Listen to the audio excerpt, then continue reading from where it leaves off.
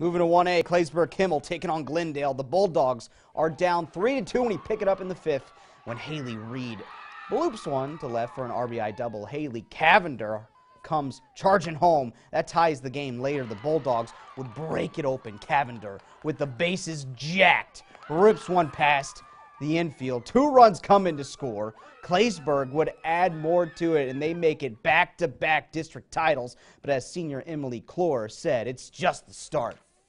It feels great, but there's still one bigger thing that we're looking for, and that's going to states. You know, this team never gives up, and that's one thing why we have not even just talent, but motivation. And, you know, whenever we get down, it's just like, okay, now we have to do this. It's not an option.